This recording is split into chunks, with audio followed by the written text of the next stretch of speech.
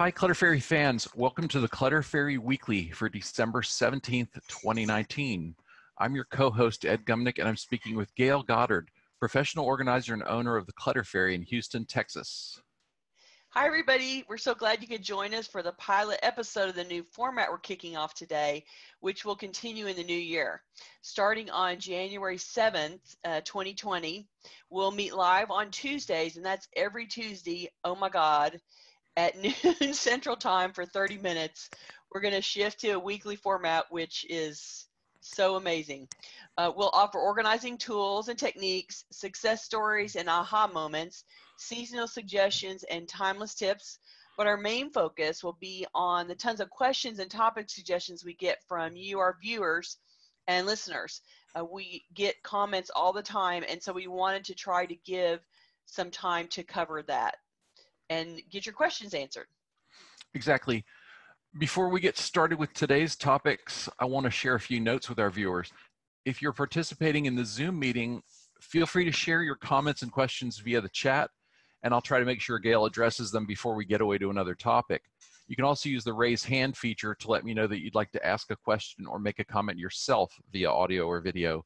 We've had a few people try that, not too many, but we hope more brave souls will be willing to jump in and talk to us live. Get on the video with me. Please get on the video with me. We're also streaming the meeting live on Facebook. You can share your questions and suggestions there in the comments, and I'll relay them to Gayle. If you're watching live, you can also call into the meeting using the number at the top right of your screen. Okay, Gayle, let's get right to our first topic. Okay. Hanukkah starts in 5 days, and Christmas Eve is just a week away. We're hearing from people. We're hearing from people, as we often do at this time of year, who say, I don't know what to get for my sister who buys everything she needs for herself, or for my friend who's already up to her ears in more stuff than she can manage. What advice can you offer for clutter-conscious gift-giving? Yeah, it's been a couple of years since we covered this topic, so we might want to try to make life easier for people who are struggling to finish holiday shopping for the last few difficult people on your list. And I also want to say, if you have people in your life who you think are already overloaded, or you believe they are chronically disorganized, or you think that they have been or could be diagnosed with a hoarding syndrome, and you don't want to add to their problem, I think being very conscious about giving gifts to people who are already overloaded is it's a good thing that you can do for them without being really overt about telling them that they're overloaded, basically. So I want to talk about some gifts that will make that easier for them and not leave them with you feeling like you're adding more clutter to their life. So what do you buy for the people who have everything already? And you know, when you think about it, now that we have Amazon Prime and everybody can just order, and oh, I have a thought in my head, I want that, and you order it and it shows up the next day, like nobody ever goes without anymore. It's quite shocking, and it's very hard to get a gift for somebody who can instantaneously meet all of their immediate thought for anything that they ever want ever. So then you need to shift to things that are not always presents but are experiences. So experiences like, here's some movie tickets, here's a massage or a spa visit, here is a play, you're going to go to some play together, or a recital, or any kind of music event. Maybe you guys like concerts, and so you can go to a concert together. And one of the things that is important when you give an experience gift like that is, if you think that the person is reluctant to go and do that kind of stuff by themselves, then part of what you do is you buy 2 tickets and then you go with them. You offer to go with them. So, hey, I got us massage gift certificates, and we're going to go together. Or, hey, I bought gift certificates for the get pedicures, and we're going to go sit together and do that. So you're giving them a gift of your time and attention, as well as paying for the event. And so then it becomes an outing, and they have company, And a lot of times people are reluctant to do experiences when you're basically giving them experience that they're then going to go do alone. So if you find that your friend is one of those people, then, offer to go with them, buy 2 tickets and say, I'm basically planning and paying for this fun that we're going to go have together. And that is the perfect thing to give to somebody who is chronically disorganized. They don't keep up with their calendar well. They already have too much stuff in the house. And if you are offering them tickets and a plan and they don't have to do anything, you are really giving them a gift. So that's an important thing. I also like to give consumable gifts, and the perfect example that I have is my dad, who he likes to smoke cigars, much to my stepmother's chagrin, but he loves his cigars and he has one on the cigar porch every night. And so this is a kind of consumable gift that's super easy for us to buy him, because he's definitely going to smoke them. I know he's smoking them, and after it's smoked, he's done. And so I can buy a box of cigars and he can be trying something that he hasn't tried before, and he's perfectly happy to have somebody else feed his cigar habit. So that's one of the consumables that I give him. Lots of people buy food, and you can order meat. It doesn't always have to be sweet for people that, if you don't want to be adding a whole bunch of things to your, messing up your diet, then you, instead of buying, oh, here's a bunch of cookies or chocolates, maybe you can buy fruit and give them fruit, something like that. And so there are ways for you to provide consumable gifts that aren't necessarily bad for them, I guess. Clearly the cigars are bad for my dad, but he's over the age of consent and he gets to do what he wants. So you can also give a gift to a cause.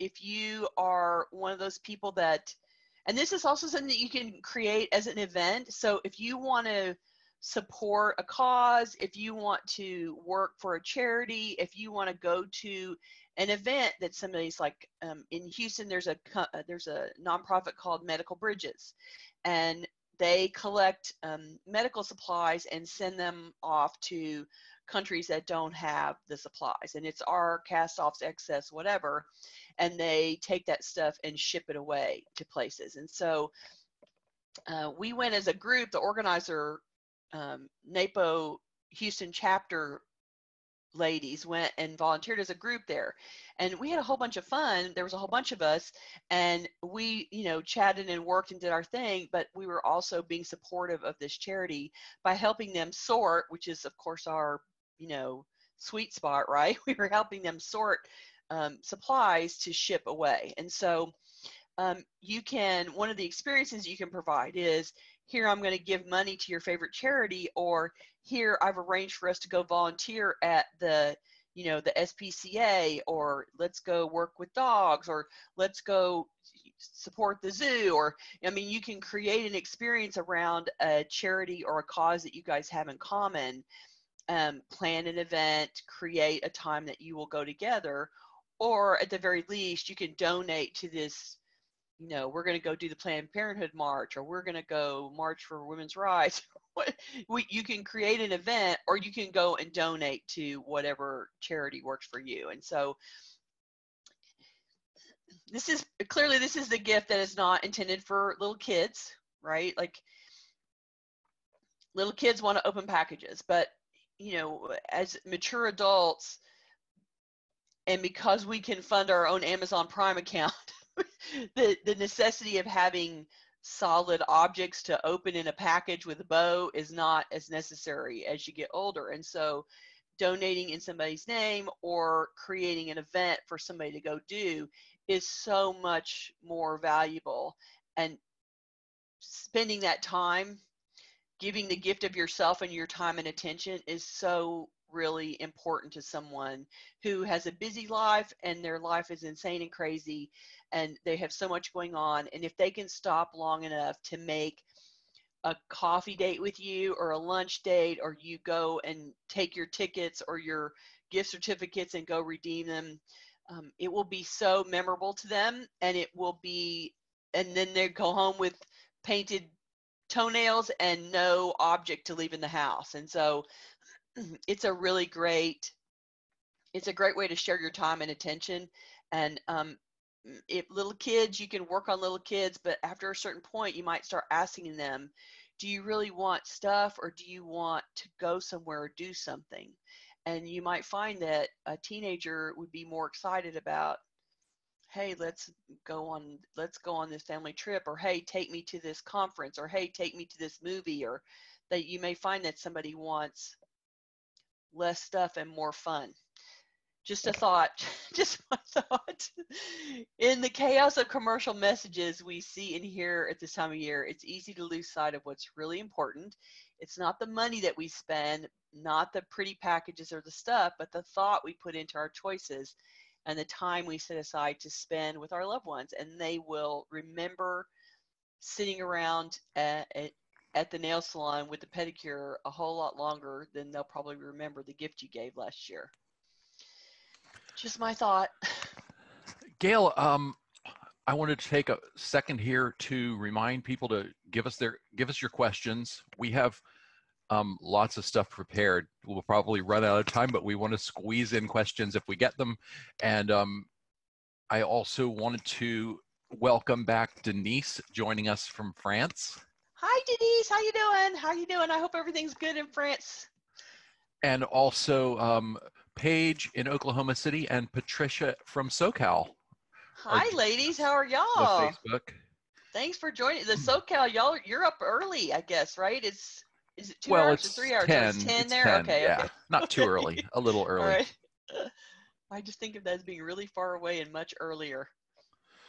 Okay, well, let's go on. I want to take a moment to let anyone know who might be watching us live for the first time that we have a collection of more than 100 videos on a wide variety of organizing topics on our YouTube channel. Cue the sign. Cue the sign. There's the sign. That is our address. cfhou.com/YouTube. You can subscribe on YouTube to get notifications whenever we post something new. Even when we're not meeting weekly, we're going to try and have new content weekly. So subscribe and you'll always know what the latest thing is. Also, feel free to share your comments and questions in the YouTube comments. We read them all and we try to respond to every single one. I think we've done pretty well with that. Yeah, sooner or later. Eventually, I answer them all. That's okay, so funny. Our next topic, Gayle, we've had a few questions about the virtual organizing service that we announced recently. Okay. Can you tell us a little more about how that works and the experiences you've had working with clients virtually? It has been so much fun. I have to say, I was a little concerned when I started offering the service that the fact that I wasn't actually in the home working with somebody would be not as much fun for me. But the truth is, as you're walking around with your phone and showing me the space and I'm seeing it, it's like I'm walking in the house now, and I get really invested in the results. It's quite amazing. So I have a client who is from Idaho, and she is working on her garage. And it's a really big garage. It's like a 3-car garage. And she's trying to get ready for a reunion that's happening in the spring. And so she showed it to me originally the first time. And then we decided that we really needed to divide it up into 4 quadrants because it was so big. And so then we started talking about each quadrant and the work that needed to be done in each quadrant. And so she has done that, the first quadrant, and checked back in with me. And we walked through and looked at what she did. And then we started talking about the next quadrant. And it was so much fun for me, and I'm like, oh my God, you got to call me back and tell me what's happening with this garage. I'm so invested in this garage, and it's been so much fun. So the process is really easy. The Zoom app is just a little app you download on whatever device you're going to use that allows us to have this meeting together. And so then once you schedule a virtual meeting, then we set up an appointment and you get a link. And then when it's time for the meeting, you click on the link, and then you're there on the video and I'm there just like I am right now. And then you can take around and show me your stuff, and it'll be like I'm walking through the house. And basically I'm giving the home organizer who feels like they can do it themselves with guidance, the ability to check in, make a list, set some priorities. I can give great ideas about what you can do and how you can put things away. And then you go and do some of it and then call me back again another day and make another appointment and check in and let me see what you've done. And it's been so much fun. It really has been. And I've been surprised. Like I said, I was really worried that it would not be as much fun experience for me because I wasn't there, but I guess the cameras are so good, it's almost like being there. So it's been a lot of fun. And you know, once I'm in the house, I really wanted to be okay for you. And so, yes, that person is me. I see that on the bottom. I can't read the whole thing, Ed. What does it say? It was so much fun. She says, that person is me. She did fantastic. Oh, thanks. I appreciate it. It really was a great time. And then, like, I am all invested in that garage now. I can't wait to get it all done and for you to have a big party and have all your family come and be having food and family reunion in that garage. I'm super excited about that. So if you're interested, please feel free. And I'm going to, where's my little sign? Here's my sign. Okay, here's the virtual sign. That will take you to the place to sign up for the virtual stuff. And it will be super easy, I promise. I know it's a little intimidating the first time you do it, but you only have to download the app once wherever you're going to use the phone or the cell phone. I mean, the cell phone or the laptop or whatever camera device you're going to do. And then after that, it's just clicking the link and you're in and you're ready to go. So Gayle, hold up that sign again if you would. Oh, yes, sir. Here is my sign. Just so it's there a little longer. And so I can say cfhou.com/virtual. There we go. So that when we do the audio version of this, oh, it's in listeners will know what we were talking about. What in the world we were talking about? Okay. Okay. That's awesome. Oh, all right. Also, if you'd like to try virtual organizing, but you're not sure that it'll work with your device and internet connection, drop us a note at info@clutterfairyhouston.com and we'll set up a test meeting at a time that's convenient for both you and Gayle, and you can try it out. We'll set up like a 10-minute meeting just to test it and make sure that it's feasible, and then you can schedule a session if it works for you. Test the text and figure out how to turn the system on and make sure the video comes up and your signal's good enough and all that kind of stuff. Yes. Rosemary asked, have you had a meeting on how to organize home papers in files? Would you have one? And that's a topic that we try to return to in the early spring every year. So I think we will feature some paper topics in the coming weeks. We have recorded it many times. We have talked about paper a lot over the years. Everybody has pain around paper. There is no person who's like, I'm on it. I got the paper. I'm all good. Like, even organizers are sort of like, yeah, it's organized, but it's paper. Like, there's nothing, hardly anybody is extra super excited about managing paper. And so you are not alone, and we talk about it a lot, and I'm sure you can go find videos already that are there, and there will be other videos coming in the future too. We did one in April 2016 called Bigger Buckets, Streamline Paper Organizing, and I think that one is was pretty probably popular. Still very applicable, and so Rosemary, you might want to look on YouTube for that one. Bigger Buckets is the name of it. You probably won't find too many other things with that title. And then there are a few others. If you search the YouTube channel on paper, you can find several that we've done in the past. But we try to circle back to that topic from time to time, and so we'll do some more soon. Denise had a nice idea that she shared. She said, my 4-year-old grandson loves cooking with his mom. So my Christmas present to him is cookie cutters and so on, plus all the ingredients and cake decorations he needs. Oh, that's so cute. The gift lasts all year. Right? Well, and I remember that my nephew used to do that when he was a little kid too. He would get in there with his dad when it was time to make the Christmas treats, and they still do those treats. He's just, much taller now. But I remember he did the same thing when he was a little kid. It must be fascinating as a little kid to get in the kitchen. What a great idea.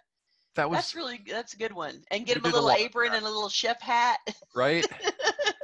We did a lot of that too. Idea. And then one of my younger sisters used to make the Easter candy with Dad every year. They had 4 or 5 different things they routinely did to make. So we had homemade Easter candy in our Easter baskets, in addition to and that's something stuff that they'll remember when they're grown up, spending time with their parent. That's a brilliant idea, Denise. Really, that's very brilliant. Good for you. Okay, I lost my place. Let's see. I want to make sure I got everybody's questions. I think so far. So the next thing we wanted to talk about, we had a question. Do you have any ideas for things people can do in the downtime between Christmas and New Year to get 2020 off to a great start with organizing? This is a good one. Everybody that works for a living, it gets a little quieter in that week between Christmas and New Year's. It's a little calmer. Everybody's distracted. Everybody's at home. And so the requirements on your time and attention after the great Christmas or Hanukkah gift-giving blowout is gone by. It is a perfect time to focus on projects to get ready for the new year. And one of them that I thought of was to filter your Christmas decor now. So some people take Christmas down like on Christmas Day, like they start putting it away right away. And some people hang on to it until after the new year. So whether you're taking it down right away or you're not taking down for a little while, there will be decorations that didn't go up, so they're up in your junk room, son's room, back room somewhere, waiting for Christmas to come down and things to be put away. It's a perfect time to go through that stuff and go, yeah, these decorations didn't make it up this year, and it's because I don't like them. I have replaced them with something better. They are old and not worth it anymore. Whatever the reason, the decorations are out. You have a few moments of breathing space, and you can go and look at those decorations and find out, I don't want to repack all this stuff and put it all back away if I'm just saving it for no good reason. And so go in there and filter it out, see what's happening, and make some donations now for people so that they can take if you're going to take it to your kid's school, or you're going to go give it to a church, or you're going to go give it to a local charity that you're involved in. You can take those things and give them now so that when they put their Christmas decorations away, your donation goes away with their packing so that it's there ready to go when they get it out next year. So it's the perfect time for you to trade ownership, and somebody else can put it away with their decorations and be ready for the next year. So it's a perfect time for that. And truly, as your kids get older and the hoopla gets, it matures and changes over time, there are things that you put up a long time ago that maybe aren't important anymore. And so yes, there's always family heirlooms, and yes, there's all the things that you kept that are the kids' artwork that you're always going to hang on the tree, but those things are probably already out right now anyway. They're not the things that you left in the back as not worth being put up this year. And so go spend some time with those things and make some hard decisions about them. Don't make yourself put away something that you're really never going to put up again. Another thing was go find the receipts for the Christmas gifts that you gave, to find the ones that you need to return. Because here's the perfect moment when you're going to start thinking about, okay, these 5 gifts, this didn't fit, this isn't the right color, this yada yada, reject. And now's the time to go find those receipts for the things that you need to return. Because of course you're not going to return all of them. You have a gazillion receipts, and you got to go find the 3 that apply to the things that are going to go back. So now's the time to go find them while you still have a thought in your head about where they might be because you bought them in the last month. The other thing is that you can sort of turn your focus to 2020 and go into your file cabinets and wherever you're storing paper records and pull out the paper for 2019. Empty those files or pull those files out, whatever you're going to do about that. You want to collect the files that are necessary, the paperwork that's necessary for your tax return, so what you're going to need to use on your tax return. And then you also want to separate paper that you don't need for your tax return. It's not important for you to keep because you own something, you know, whatever. If it's paperwork that's now it's the end of the year and you don't need it anymore, you're not going to use it for anything anymore, and you're not going to use it to prove income or deductions on your tax return, then it's shred time and you can have a shred party. This is the perfect time. You're sitting there watching the Hallmark Channel anyway. You might as well sit there with the shredder and shred, or bag up a couple of bags of shredding and run down to the Office Depot and stand at their copy center and let them shred it there. So it's a perfect time to pull all the 19 stuff out that's going to go out, and then come home and make some 2020 setup. Here's the new 2020 files, or here's the new empty files where the 2020 stuff is going to go, or here's a file box or a container that you're going to put 2020 paperwork in. So create your new space for the new records to go in. And that way you can sort of have the mental pause of here's the old year going out and here's the new year coming in. And what's going to happen in January is you're going to start getting all those, here's all the 1099s and here's the W-2, and everybody that has to send you a tax document is going to be sending it in the first 31 days, or maybe 2 months if things don't go in a timely manner. You'll end up getting tax documents that you need to have, and so those documents need to have a place to go. And having that tax collection for 2019 already there means that you can take those envelopes and go, oh, another tax document, and go stick it straight in the tax file, so that 3 months from now or 4 months from now, when it's April and you're trying to do your taxes, you don't have to then go find it because you've already put it all in there. So creating that 2019 file and the 2020 receptacle will save you some trouble in April. And that is my suggestions for the gap between the holidays. And of course, you don't have to do them all in one sitting, and you can do, one today and 1 2 days later and 1 2 days after that, and you'll be all ready to go. Well, and we are also cooking up a video that we hope to have ready before the end of the year with a few other thoughts on how to approach a new year.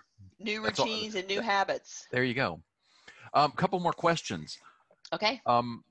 What recommendations do you have for items that don't fit a category? This is from your client who is organizing her garage. Hammer is for construction stuff, but rolls of metal wire for securing things don't really have a category. So I think they probably do have a category, and the category is kind of like tools and supplies that you need in the garage, right? It's like tools and materials. So if you think of it as part of the tool wall, and if there's more than one kind of wire or things to secure, then I would, bundle all those together. But everybody's garage has hardware and supplies that allow them to do things in the garage and in the yard and that kind of stuff. And so you just want a parking space to put those generally, and that's the kind of stuff that ends up on a pegboard, right? Like if you have a pegboard or peg wall or nails on a 2x4, you can hang some stuff up so that it's in reach. It's not on a table cluttering up a table, but you can still go and hang up a bunch, like the wires you were talking about. You can go hang all that stuff up on a peg along the wall so that you can see what's there and go grab what you need to have. I should probably look at the collection that you're talking about so I can see how much is there. But yeah. Yeah, and it's going to depend on, I mean, you can sort of sort by context, thinking in terms of when I'm working on this I'm going to need this for these kinds of projects, and look for that commonality. Yeah. Repair, all the repair projects, you know, supplies go in this spot. If it's a refinishing project, all those things go in this area. Yeah, and also, you know, think of a hardware store, right? Like maybe you just want to use the categories in a hardware store. Like this is all about painting, and this is all about plumbing, and this is all about electrical, and this is all about, you know, yard. Like you can pick some bigger categories.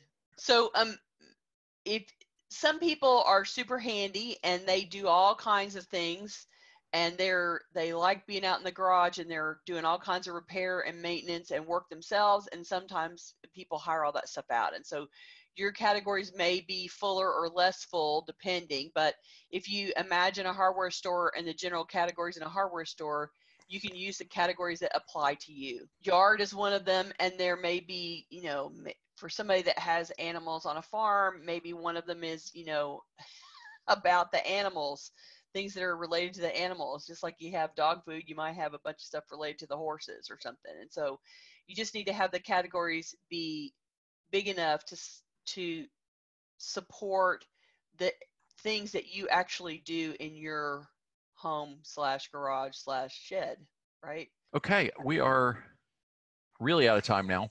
Okay. So a quick reminder that our next meeting will be on Tuesday, January 7 at noon Central Time, live in Zoom and streaming on Facebook. Yay. If you're watching this on YouTube, we'd love for you to join us live. To receive notifications about upcoming events, we invite you to join the meetup group, Gayle Signs. The meetup group by visiting cfhou.com/meetup. You can also follow us on Facebook by going to cfhou.com/Facebook, or subscribe to our mailing list by visiting cfhou.com/subscribe. We love to hear from you, so please send us your questions, topic suggestions in the YouTube comments, and you can always reach us through our website at clutterfairyhouston.com. I'm being Vanna White right now. It's so funny. Thanks, everybody. We can't wait to see you in the new year. We hope that you have a great time and come back ready and raring to go for getting organized. We'll be back on January 7th. Is that correct? Yes. We'll be back on January 7th at noon to do this again. Thanks. Bye. Bye.